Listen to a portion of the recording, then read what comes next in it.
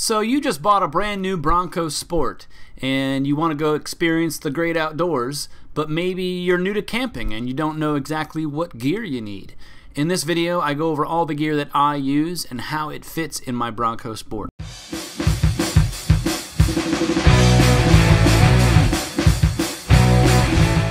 Alright, starting off with the outside of my Bronco Sport, I've obviously done a lift kit because I own HRG Offroad and we make lift kits. So I've got the 1.5 lift kit on my Bronco Sport along with Toyo Open Country AT3s sized in a 245/70/16. I went with a 16-inch wheel because I wanted more sidewall for the type of off-roading that I do, which is more rock crawl type stuff. So up here we've got a Vevor awning. This is basically just an eBay special, although you can find these on Amazon as well. I think they're about $120 on Amazon. I got this one for about 99 bucks on eBay.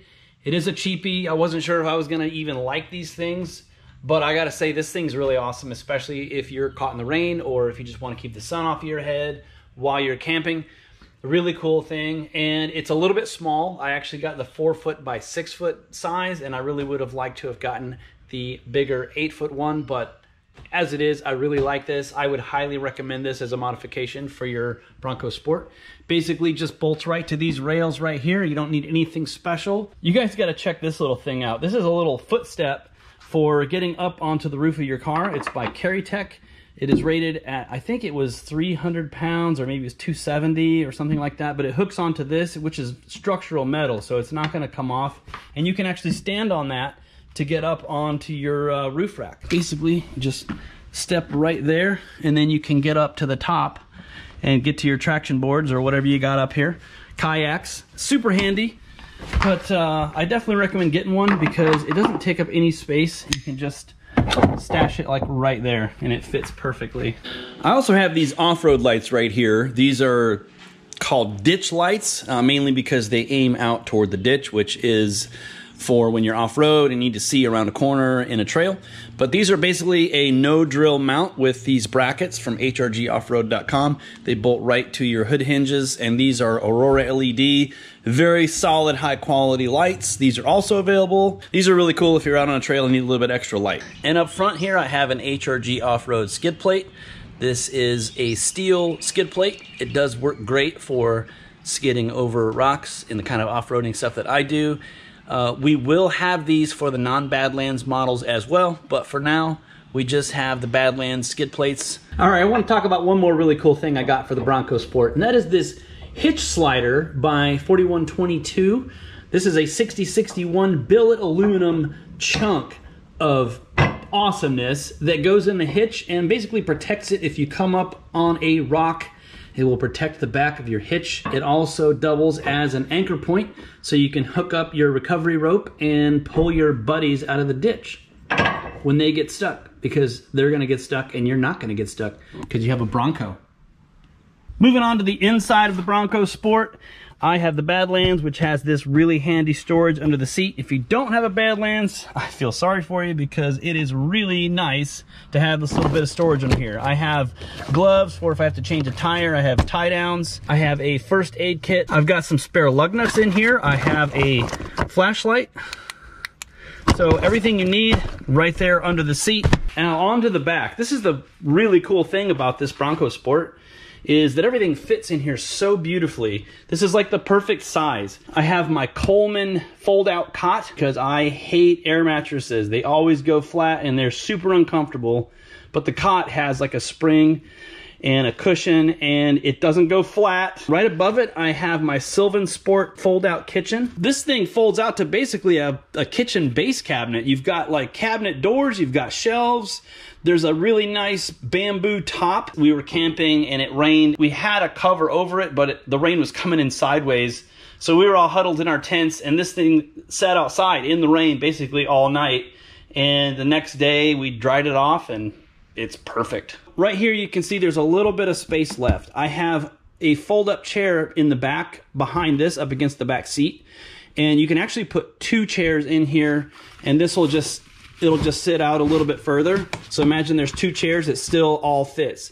So you can put the cot, 2 camping chairs, fold-up camping chairs, your Sylvan Sport, and this all fits right underneath the little package shelf. This was an option on the Bronco, and I'm really glad I got it. So above that, we've got our propane camping stove. And in this little bag, I've got like the propane and some tools and like a cast iron skillet. My tent, this is a Magellan instant tent. It basically is super easy to set up. You don't have to put poles in or anything like that. You know, all the tents I've had in the past had like the poles where you had to jam them through the little nylon, and they always messed up. And it was like trying to set that up in the dark, especially if you've had a few beers.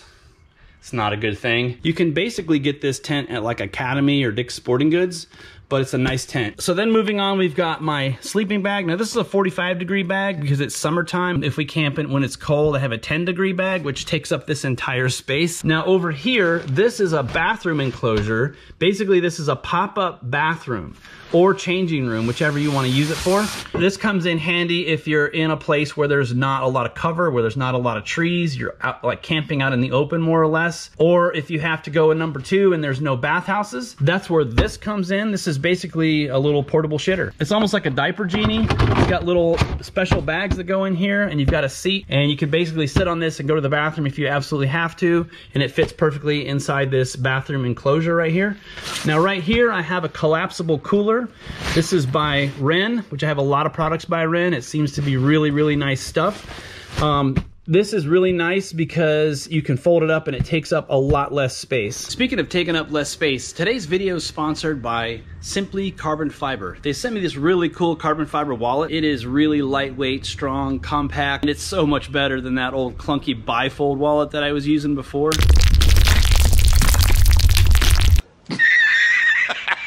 This wallet is basically one solid piece of carbon fiber. It weighs basically nothing, super strong, super durable. You can fit all kinds of cash in there, up to 9 cards. So to access your cards, you just push up right here, and then you can fan the cards out, whichever one you need. You can just grab it out of there, super easy. Cash goes in the back. It's a really awesome piece right here. They also have phone cases, sunglasses, watches, you name it. There's all kinds of really cool stuff there, so go check them out. And use the code HRG10 at checkout to get 10% off your order at simplycarbonfiber.com. Now moving on to my storage box. This is basically a Velcro enclosed storage container just for miscellaneous. It's got a couple compartments. Of course, we got paper towels. This is my camera gear bag. So all my GoPro stuff is in here. And then over here there's a mosquito repellent thing. It emits something that mosquitoes hate, and I know that sounds gimmicky, but I swear it works so good. It's like one of those things that you just can't believe how good it works.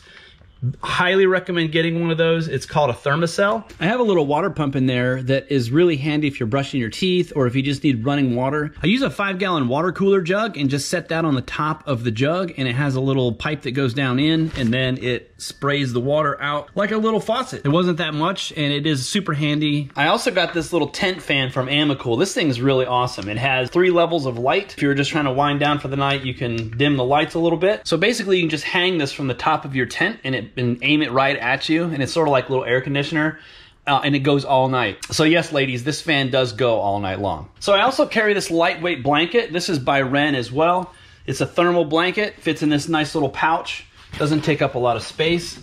And then we have, of course, you have to have an HRG koozie because, I mean, you know, why wouldn't you? This is another setup that I got recently by Wheelers. This basically has all of your silverware in a nice little compact roll. So all your silverware, and if you're a maniac, you have like aluminum chopsticks. I don't think I would ever use those. This is also by Wheelers. So you have your metal cups, metal bowls, and metal plates. Super easy to store. They all just fit right in this neat little bag. These are a bug defense wipe.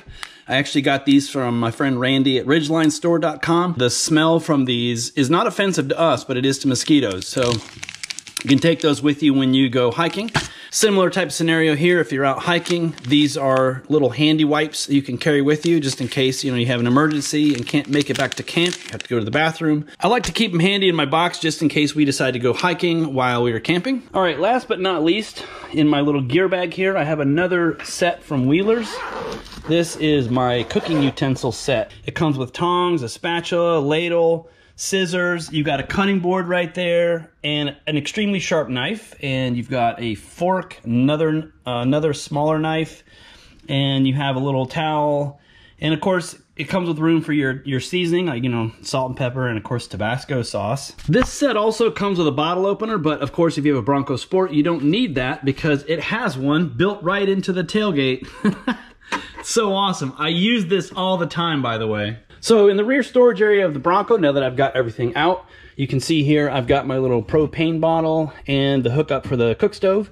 And I want you to notice that this bottle is really old, and the reason is because I don't buy new ones of these. I just refill them with this little contraption right here. This allows me to reuse this bottle, and all I do is hook it to a larger propane tank, and it will just fill it right through this little fitting. So it saves the environment for not tossing these out, and it saves a little bit of money because you don't have to keep buying those little bottles. So something to think about if you're going to be doing a lot of propane cooking. I'll have the link to this little part in the description along with all the other stuff that I'm showing in this video. So one thing I don't particularly like about the Bronco's design is that you can't lift the spare tire cover up further than that if you have this storage system right here. The ones that don't have it don't have this little ledge and you can pick it up all the way. Another thing I don't like, and I know this is because of the full-size spare, but your load floor is like 2 inches higher than the opening, and that's because of the tire, of course. It's full-size spare for the Badlands. The other ones get a smaller spare, and then as you can see, there's a second track right there for the non-Badlands, non-first edition Bronco Sport load floor, and it is a lot shallower than this, but that design gives you a couple more inches of storage space. So I may end up taking the spare out of here anyway and mounting it on the roof eventually, and that'll give me a lot more storage space back here, plus a lower load floor. So back here I have some more essentials. There's still a lot of room left in here. In fact, I haven't packed anything under the spare tire, so I have more room to put more stuff if I ever wanted to. But basically the essentials, I have some D-rings here. I always carry trash bags because oftentimes you'll go to campsites where people leave their trash, and I always pick up trash at whatever campsites I'm in. In fact, if I'm on a trail and I see trash, I pick it up too. I usually will stop. Yeah. Basically cleaned up this whole stretch of road through here for about probably what, half a mile back that way, and we got 1, 2, 3, 4, 5, 6. There's one more tire in the front of the garbage can. That's 7 tires, 2 mattresses. I know these are probably from 50 years ago. Some of this litter has been sitting here for, I mean, you know, who knows how long. I've filled entire bags of trash just driving around on some trails. Here I've got a shovel just in case. It's a folding, this is by Ren as well. It's a folding shovel. Hopefully I never have to use it, but it's there. I have this Viair air compressor. This is the one that actually hooks to the battery. It doesn't connect to your cigarette lighter because it takes so much power it would blow the fuse with a cigarette lighter. But the upside is that it inflates the tires very quickly. Now over here I have a tire repair kit. This basically just has all the stuff you would need to repair your tire. No worries about getting flats. And of course I have my spare if the worst comes to worst. This gadget right here is a magnetic paper towel holder. I basically just stick this on the side of the car very carefully and make sure it's clean, of course, but you stick it on there, hang your paper towels from it, and it's got rubber coating, so it's easy on the paint, and it's probably scratching it a little, but you know, what are you gonna do? You're camping, so it's just gonna happen, right? Here I have my recovery rope, which I have not needed to use yet. This is by Bubba Rope, and you can actually find these at HRGOffroad.com. And it's a 20-foot recovery stretch rope. Now these are a kinetic rope. So the idea is the pulling vehicle gets some momentum up, and this rope stretches out and absorbs the shock and then yanks the stuck vehicle free without damaging anything. So these are really, really handy if you get stuck in the mud or whatever. Soft shackle, so these things are super strong and they'll protect your hookup points. I still do have the D-rings just in case. But that's pretty much it for the back. The Bronco Sport just has storage compartments everywhere, which I totally dig. And you've got these little zippered rear seat compartments. And this is where I keep fire starter and, you know, like a aim and flame lighter. I have that back there. You can also put like bug spray or sunblock in there. The Bronco Sport also has these handy little pockets on the side of the seat, which are perfect for items like this and easily reached, which I absolutely love the location of those. And of course you got your console. I always keep emergency jerky in here and toll money and gum, you know, things like that that you might forget. All right, guys, don't forget to check out our sponsors, simplycarbonfiber.com and, of course, HRGoffroad.com if you're looking for a lift kit for the Bronco Sport or skid plate or ditch lights or anything else. We have a bunch of stuff out for it now, much more to come, so I appreciate you guys checking that out. And if you guys like Bronco Sport video content, we have a bunch more videos that we've done with the Bronco Sport. It's been a lot of fun so far. There's a lot more to come, so definitely subscribe to the channel if you haven't already. And with that said, guys, I appreciate you, and I'll see you in the next video.